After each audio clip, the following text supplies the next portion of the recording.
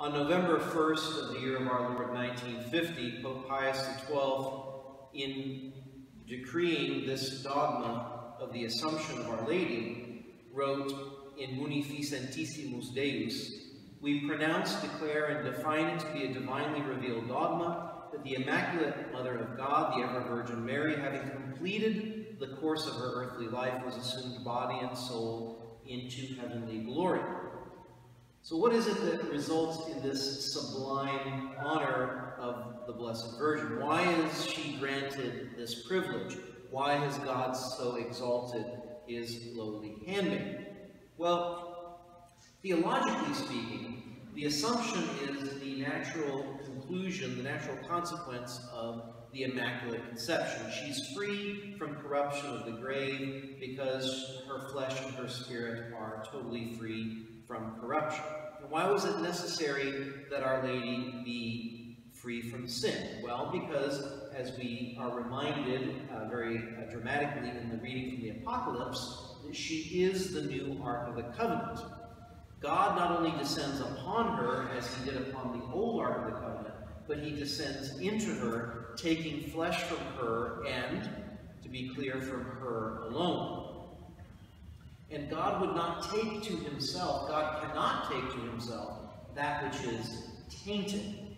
And so he, and here I'm going to quote in bits from Pope Pius IX's decree Ineffabilis Deus on the Immaculate Conception, God, by a singular grace and privilege, in view of the merits of Jesus Christ, the Savior of the human race, preserved the Most Blessed Virgin Mary in the first instant of her conception from all stain of original sin.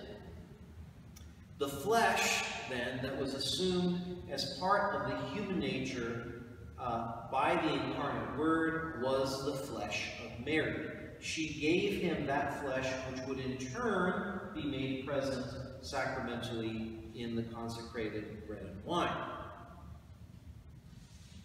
Regarding this relationship between Our Lady and the Most Blessed Sacrament, I just wanted to share a couple of lines here from Father Lavassik's book, the basic book on the Eucharist, regarding this theme.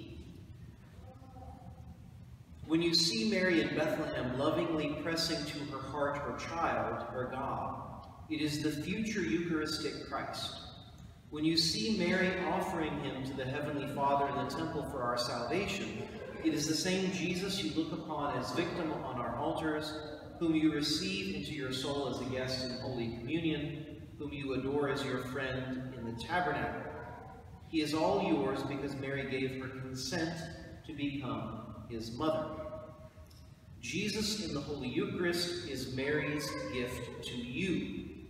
Mary's heart is always conformable to her Son's will, having loved her sinful children so much as a sacrifice for them, her only Son in his passion.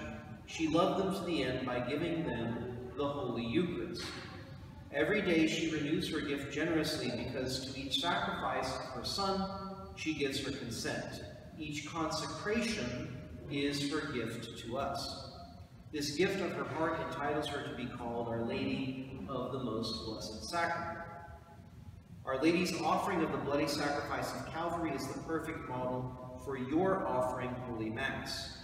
Ask Our Lady of the Most Blessed Sacrament to help you share actively in Holy Mass by sharing in her Spirit. Ask Our Lady of the Most Blessed Sacrament to teach you to prove your love for Jesus by visiting him frequently in his tabernacle home, where he lives as the best friend you have upon earth, ready to console and strengthen you in your trials. It is the Eucharistic work of Mary to draw souls to Jesus in the Blessed Sacrament. Since the Eucharist is the source from which the grace of redemption continually flow to mankind, what an ardent longing must burn in the heart of the Blessed Virgin Mary for the flourishing of devotion to the Blessed Sacrament. Choose Mary as your model of Eucharistic devotion. Offer Holy Mass, receive Holy Communion, and visit Jesus in the tabernacle in union with her in the spirit in which she herself did so. By the way, there is even a traditional feast day in honor of Our Lady of the Most Blessed Sacrament, and that was May 13th, which I don't think is a coincidence of the day that Our Lady first appears in Fatima. So regarding our relationship with Christ in the Eucharist, remember that our union with Christ, as we've been speaking about, in this life is completed through the Most Blessed Sacrament. We are united to Christ, not merely in spirit, not merely in our hearts, but in a physical way in his flesh. And if that is the case for us sinful, weak, unfaithful human beings, we can only dream then of what union existed between our blessed Lord and the woman who gave him flesh. Which then brings us back to today's mystery, and why I'm speaking about the Eucharist in relation to the Assumption. Again, the purpose of all things, I quizzed the other two masses, I won't quiz you. The purpose of everything is union with God through Christ in his mystical body, the Church. And this union is ultimately complete, it's ultimately realized only in heaven.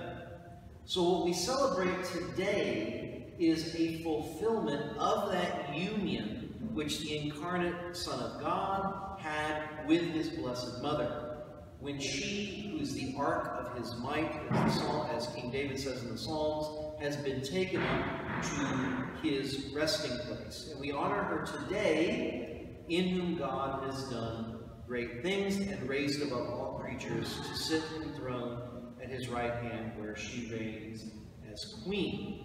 So may we then continue to praise God in all of his marvels, especially this jewel of creation, the ever Virgin Mary, who is his mother and ours.